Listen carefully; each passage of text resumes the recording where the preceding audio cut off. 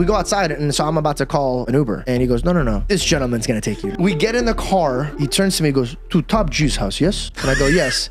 And then in the maps, you could type in Top G's house on Uber, on anywhere. It's Top G's house. So we get in, and bro, like, I knew it wasn't in my head because while this was happening, me and Reed just looked at each other because there's like 5 supercars. Yeah.